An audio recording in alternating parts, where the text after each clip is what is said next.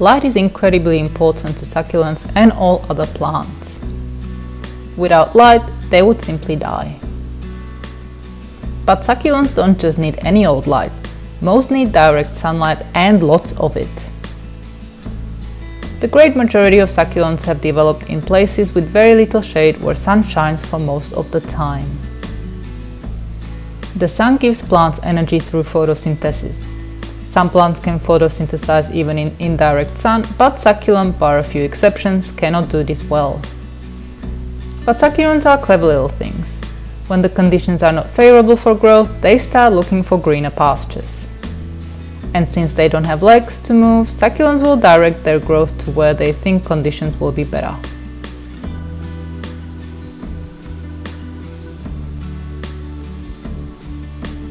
Before we have a look at how to fix stretched or leggy succulents, I'd like to talk about why this kind of growth happens.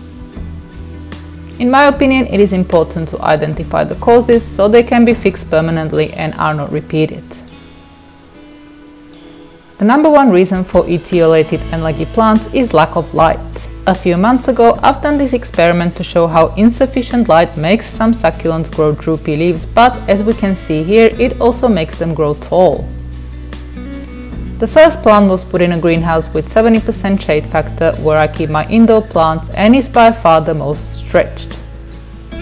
70% is still pretty bright and much better than any light indoors.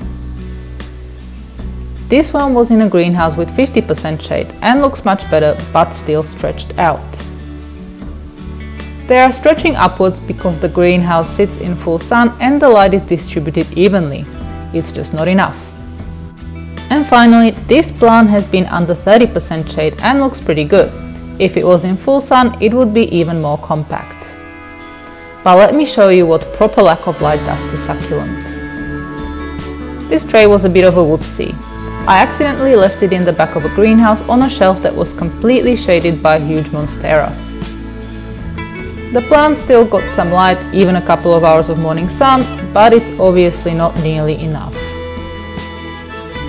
These are properly etiolated succulents, stretched out, quite pale and in search of light. This is what would likely happen if you put these types of succulents in a bright spot indoors. The tops don't look too bad though, as I discovered them after doing a bit of cleanup and popped them back outside a few weeks ago. We'll get back to this tray later on and try and fix it. Succulents can also grow tall when they have lack of root space or are planted in heavy soil. This is not etiolated growth and the tops will likely still stay compact and colorful. This is what severely rootbound succulents can look like. They will stretch and stretch in the hope of landing on some fresh soil. They'll also lose most of their leaves and will solely concentrate on finding better growing conditions. Many succulents naturally grow tall and may seem a bit stretched, but this is just what they are like. There is absolutely nothing wrong with them.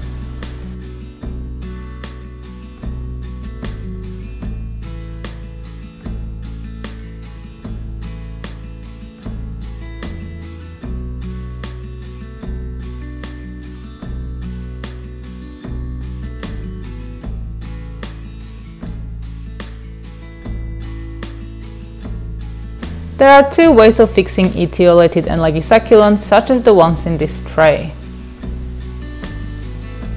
The first one is to simply chop the top bits off. This is also known as beheading succulents. While this may seem a little drastic, it is a good fix and in the long term you're doubling up your plants. The top will be planted again in a new pot, this time placed in an appropriate light so they can grow compact. The bottom part with the roots will also be placed in a good light and left alone until it starts growing new heads. New heads will look something like this and will start growing on the leftover stalk and the part where the cut has been made.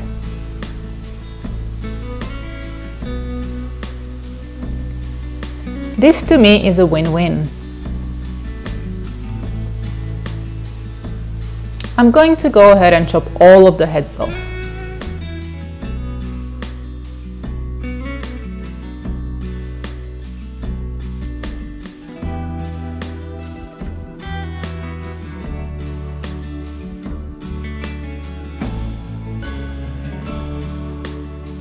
If the stalks are not too long, the second approach is to pull the plant out and simply repot and place in a pot with good light.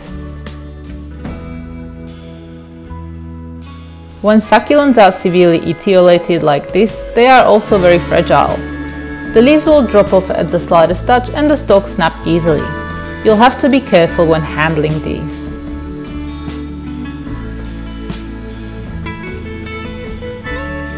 When placing succulents that have become leggy back into the sun, make sure to do so gradually.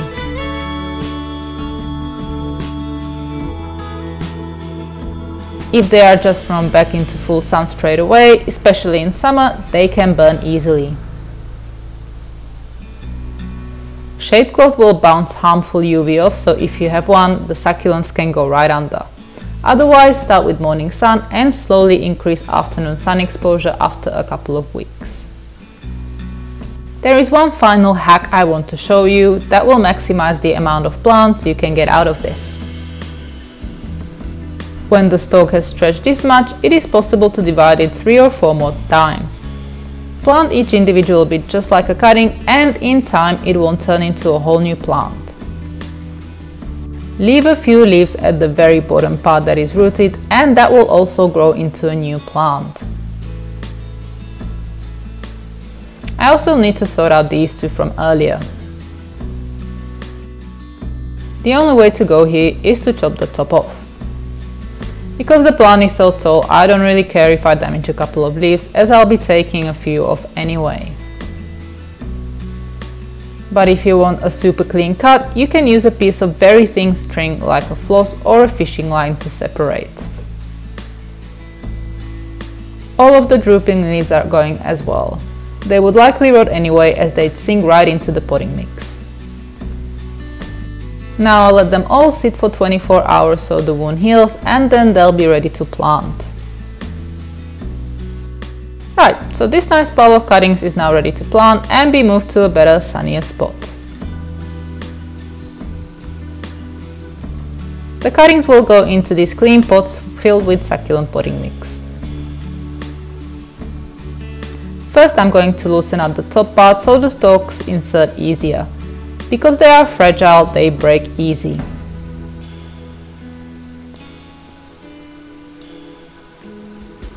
To get a fuller pot faster, I'll put more than one cutting in these smaller pots.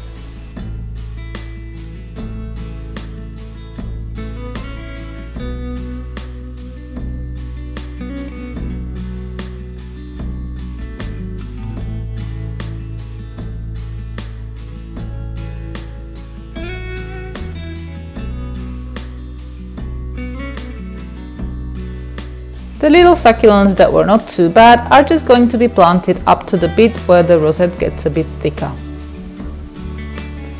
And that's it! If you have stretched out plants because they've been root bound, you can simply repot into a new pot with fresh potting mix. This will help them grow new branches and offsets, which will eventually hide the bare stalks. If you want a more immediate result, you can chop the heads just like we did with the etiolated plants. And that's it for today. I hope this video was useful, and if you have a question or you'd like to add something, you can leave a comment below.